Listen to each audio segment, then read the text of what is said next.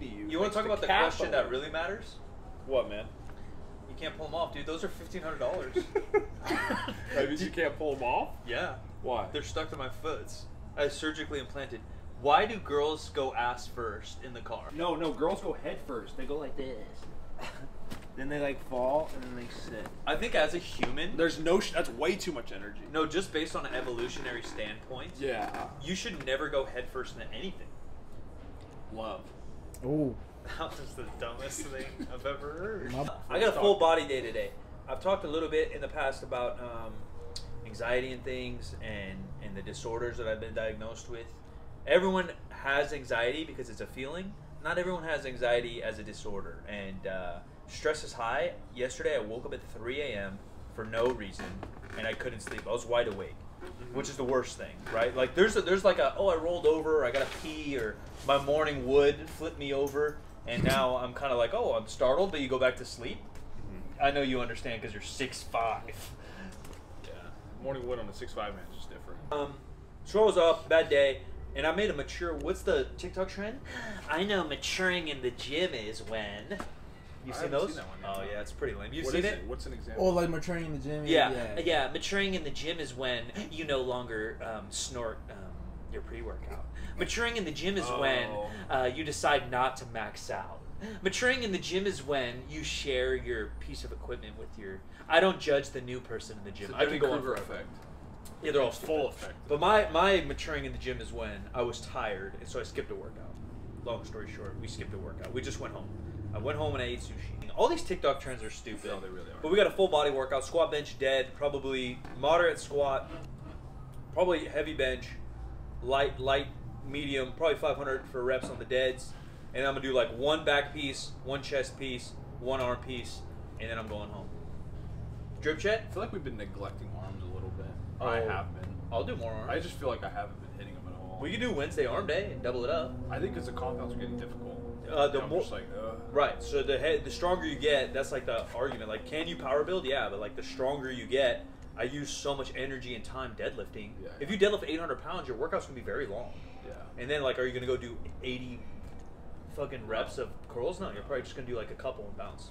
Even though some motherfuckers, you know, the Russes and the Jamals are fucking jacked and strong freaks, and that's why I'm here, and they're there. Good point. Drip check, dude. Give it to him. Old 3SB shorts for me. Everyone talks about like fashion and style and like how much money it costs. People buy like new shoes and rep them because, like Off-White. Shout out to Virgil. Great designer. He's made a lot of awesome things. But like all these fake sneakerheads, and you guys know I'm a hater, they'll buy the Off-Whites because they know the world knows Off-White's expensive. Yeah. Not because they love that shoe or they love Virgil or the design. A lot of people do that. Right? Yeah, everyone does that. And I get it. You want people to... Well, look. Shout out to the boys at Ritual. Sent me this out. I think, honestly, one of the best designs and graphics and storytelling in fitness brands. If you guys want to check them out. Not sponsored. Haven't even met the dude in person. Talked to him once on Instagram. But they caught my eye. I think they make really cool designs for a fitness brand. And you guys know I'm in fitness. I'm anti-fitness. $15 Carhartt tee. My favorite tee I've ever fucking... You know, you ain't gotta flex that hard. Like $15 is my favorite tee ever. My own sweats. The favorite dropped to what, a year and a half ago now. Our first iteration of the sweats. Probably coming soon in some situation. And then the Jordan Fat Lows.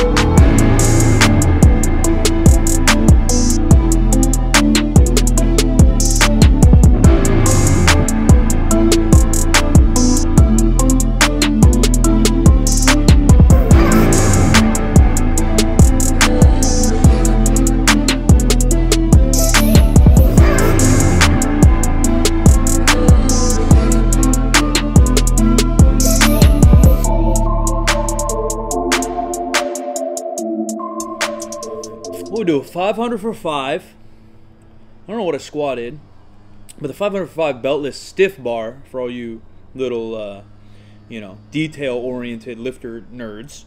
Actually felt pretty good. So, moving in the right direction, man. New body weight low this week was 211. I'm about to be a petite, skinny boy. I'm starting to shop in the undergrown man section. What's up with those? People are like, I think they just do it for clicks, but motherfuckers would be like, if you can't bench 225, squat 315, and deadlift 315, you're not allowed in this gym. Do you see that? Oh yeah. There's like TikToks. I assume they're being like clickbaity to get it on TikTok, but like that makes no sense. I mean that, and then what TikTok thinks is strong as fuck. Yeah, is yeah, crazy. they 225 bench, 315. Yeah, they got no 405 clue. deadlift. Or the opposite. It's either that, or they think if you don't pull 8, you're a pussy. Yeah. Yeah. Like people have no idea what like normal strength is. It is weird, but it makes more sense for like sports, like pickup basketball. Like you have had to have played 1 year of high school, then you have had to play. You know what I mean? Because then you're going against somebody. It kind of makes sense to play somebody. But in lifting weights, shut the fuck up, TikTok. It's just a goddamn weight. And how are you supposed to get to 315 if you're not around strong, smart people to help you get to 315? Good company, man. 3sb.co. New videos all week, all the time. Join us on TikTok. 50% Facts, a podcast right here. Be sure to subscribe. New videos dropping. Appreciate you. We out.